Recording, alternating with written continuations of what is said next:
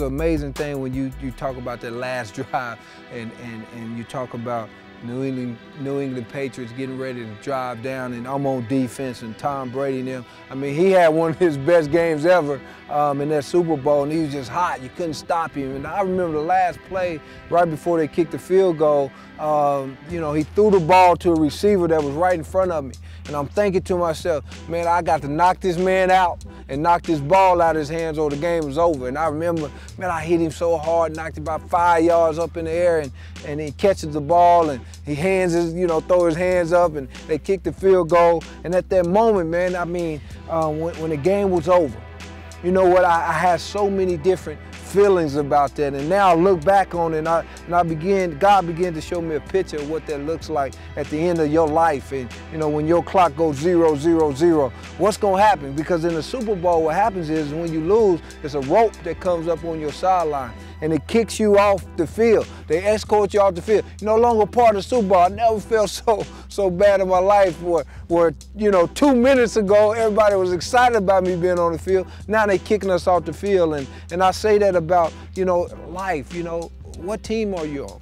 And when you're on the wrong team, when that life is over, what happens is a rope will come up on that sideline, and depending on what team you're on, depending on where you go. And so God has used the game of football and all these moments, good, bad, for me to explain to people His greatness, His love, and you know, His grace and His mercy. When you start to talk about your faith, you start to talk about Jesus Christ and what He means and being saved and all that stuff. Well, you know, really what it comes down to is it gives you meaning. Everybody want to know why they here. They want to know meaning to their life. And so, you know, when you talk about young kids, they say, you know, who am I? What am I here for? When you begin to get into a relationship and plug into Jesus Christ, what happens is you begin to understand why. And everybody want to know that.